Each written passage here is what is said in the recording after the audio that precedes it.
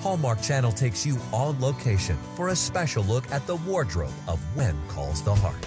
Generally, in this time period, the men would wear suits and ties, lots of hats, cravats, bow ties. A lot of that was going on, and they still dress for dinner in this time period. Especially the wealthier folk would be wearing white tie, vests, cutaway tails. For some of the men, we've had the ability to either purchase from a few Western stores that still carry that sort of style, or else we've had those made. Jack, we've had quite a few things made for Jack this season, including his Mountie uniform.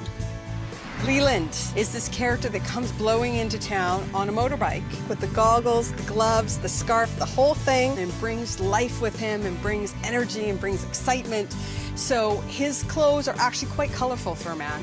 He wears lots of blues and rusts and golds. He's mostly in vests. He has lots of poof ties.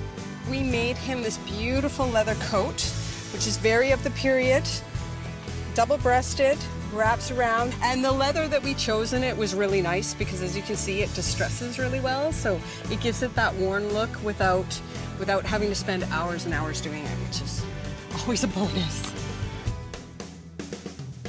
Our character Henry Gowan's back this season, ever the malicious, evil man that he is.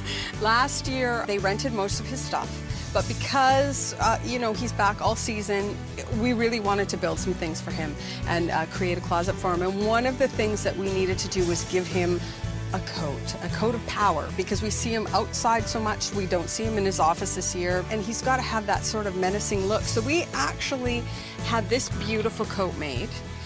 It's this beautiful double-breasted navy with the collar.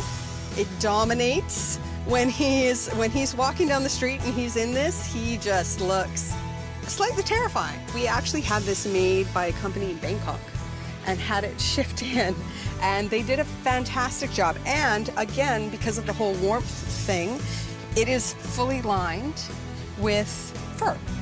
So in this case, we didn't have to put the pockets in there because he is nice and toasty when he is wearing this coat. And he does. He walks down that street and he is in command.